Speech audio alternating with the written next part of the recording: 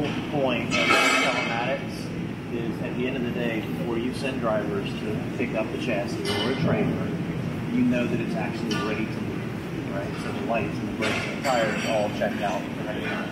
This is the only thing on the market that will do that, and you can dispatch drivers after you've remotely pre-checked the asset. And it's installed here for the first time. This is an example of the screen, and this is all still under development, but what you have here is a pre-check button that we're going to hit, and it's going to check out all the systems on the chassis.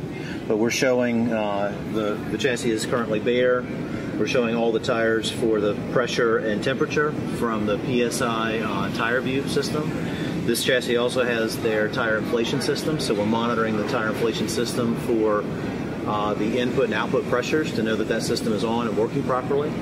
We're also monitoring for the brakes, because this chassis has the TSE Sense chambers to get the amount of push rod travel on each brake application.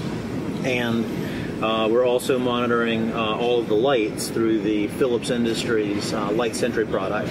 And we monitor 5 light circuits: the left turn signal, the right turn signal, the marker lights, the license plate, and the stop. Okay, so when we do a remote pre-check, it's going to go through and test each of these sensors and confirm that they're working properly. All right, so here I'll hit pre-check. So I could be sitting at my desk, and it's going to run through and check every light, watch them all. It's markers and voices. Second one. And I know it's done when I get the right turn. Yep. And here's the last one. Here we go. So they check everyone out. It comes back, they're all green. If I disconnect the light, it'll come back and show me that it switches from healthy to an alert status. It shows the exact light circuit that's got an issue. Same way on the tire. If we disconnected a tire sensor and we showed the tire at 0 pounds, same way it'll pick it up. Yeah. So run it again. That's great. You disconnected my marker? Oh, that's something happened. All right. All right, so because this is a gooseneck chassis, we put the container on-off sensor here. And all I'm going to do is block the light. Okay. All right, so I'm just literally like this, and then I'm going to pre-check it again. And it's going to switch the load status from bare to mated, and it's going to pick up that light that you disconnected.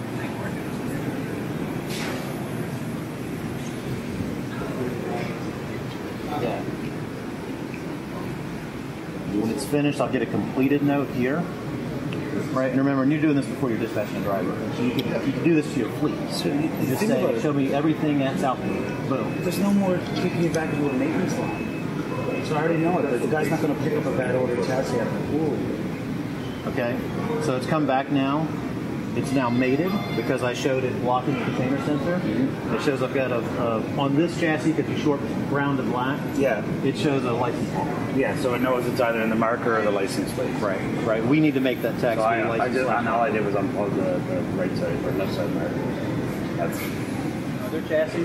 We have the GPS tracking products. So the Revere chassis here does what I call address level GPS. It tells you that a unit went from address 1 to address 2 with a truck connected to it.